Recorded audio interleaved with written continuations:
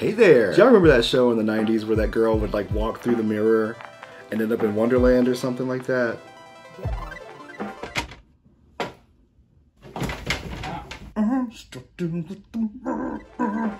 Welcome back to Mr. Larrie. I'm Mr. Larrie and this is Mr. Larrie. And today we are exploring the wonderful world of recycling and upcycling, which is a word I just cannot get behind.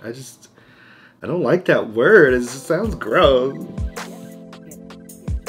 We're taking old stuff and making new stuff, basically, which is not foreign for this channel. It's one of my favorite things, in fact. And if you're new here, welcome. And don't forget to subscribe and hit the bell button for notifications and do all the stuff, okay? Before we jump into today's project, we're gonna have a little chit-chat, And I'm gonna share three things with you that'll be helpful for our project, starting with thing number one.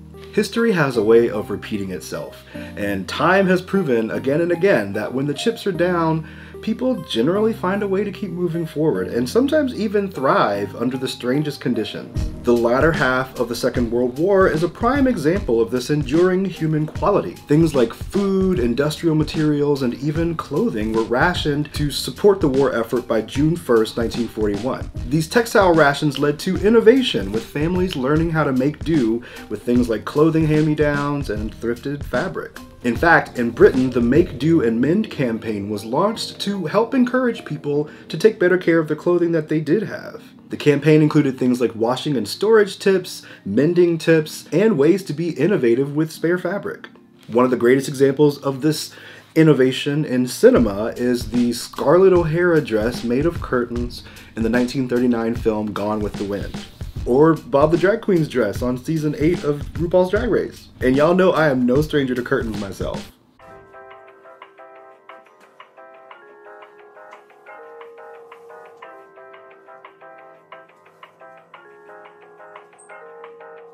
Which brings us to thing number two. Recycling didn't stop after the war. In fact, households found new ways to reduce, reuse, and recycle for the next several decades. If you've watched my videos before, you know that the 70s are probably the craftiest decade in recent history. But it wasn't until the 80s that we saw the strange fruits of this recycling effort. The younger generation of the 80s were looking for a way to stand out and be unique, and they turned to all things DIY. The punk movement of the late 70s and 80s had a huge impact on the DIY community, and everything from sleeveless denim jackets to wild and crazy digital type were being explored. People creatively altered their clothing, their hair, they remixed their music, and they decorated their homes with self-expression as their guide. And after all things old can be made new again. Copyright Effie Trinket. Did y'all know the first Hunger Games movie is now 10 years old? Like, oh my god. And so dumpster diving, thrift shops, charity shops, car boot sales, they all... About 6 months ago, a nice little find at a local car boot sale. So that came from a car boot sale? That's right, yes. They all became commonplace. It's a great location for stuff you might want to reinvent. I have a personal affinity for apartment complex dumpsters. Yo. What? It's never been this bad before. This is not the dumpster I was gonna be talking to y'all about. God. But yeah, if you live in an apartment complex, people are always moving in and out, throwing away their furniture, usually pieces that aren't bad or in bad shape. They just don't need them anymore, don't have the space. So check them out sometimes. But oh my goodness. When seeking a nice knick-knack or a piece of furniture to rehabilitate, there's no greater source.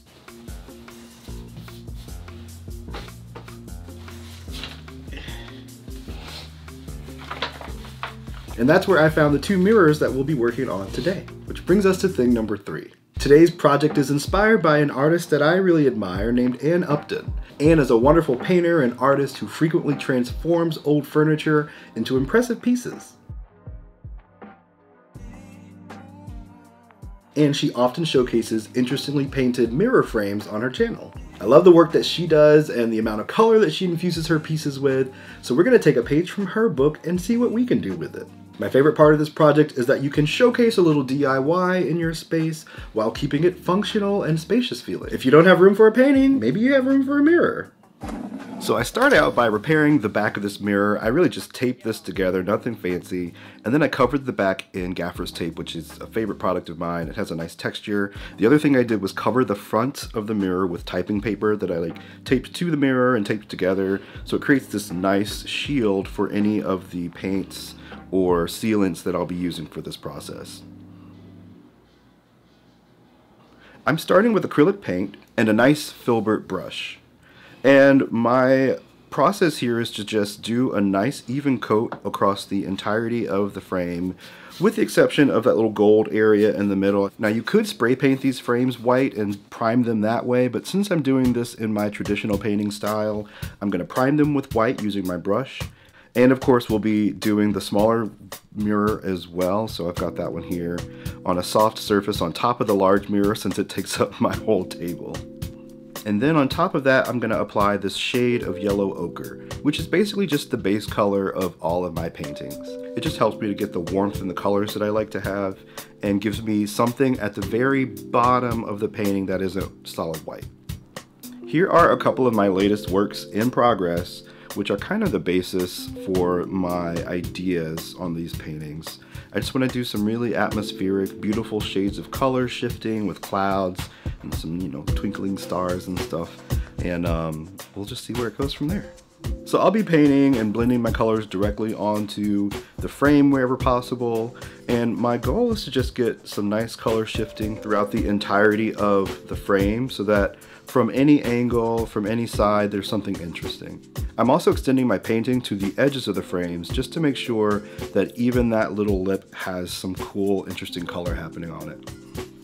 So I'll let this layer dry, and then I'll dry brush some additional colors on top of it and just kind of blend them in some more. And of course, I'm going to add some clouds to that in a moment.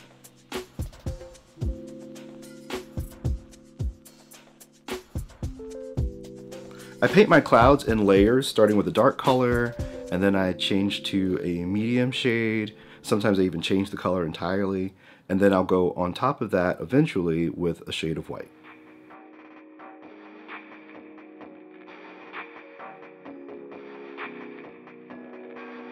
And then I just sort of blend them all together. It gives me that really fluffy cloud appearance and helps me to create the illusion of depth around the painting.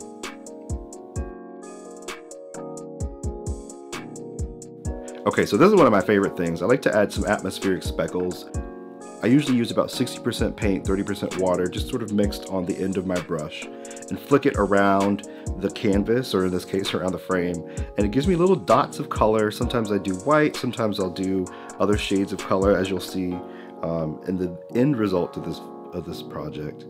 And I think it just adds sort of like a twinkling star effect and gives me a little bit more texture in those areas of color.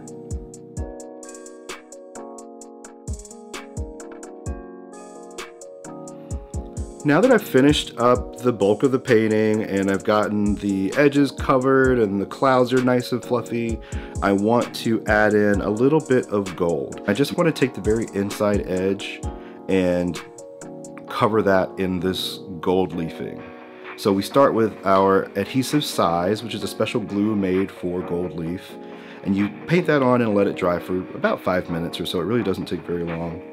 And then from there, you just apply the gold leaf directly onto the areas where your adhesive was applied. It'll stick to the gold, and then you can sort of brush away the parts that aren't stuck, and then that's how you get it to go exactly where you want.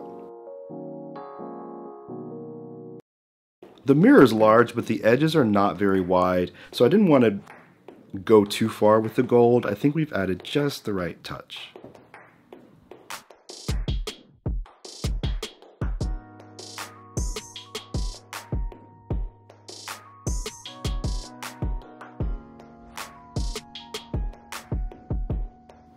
And finally, I'm going to coat these frames with a couple of coats of Mod Podge with a glossy finish. I think it's just going to really help to bring all of those colors to life and help this feel like a real keepsake piece of decor.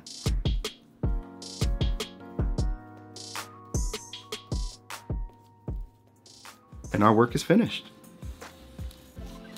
I think that the gloss finish really brings out the color, and it helps to reflect the light, which just makes it feel more brilliant. And all of that really helps to add something extra special to the space.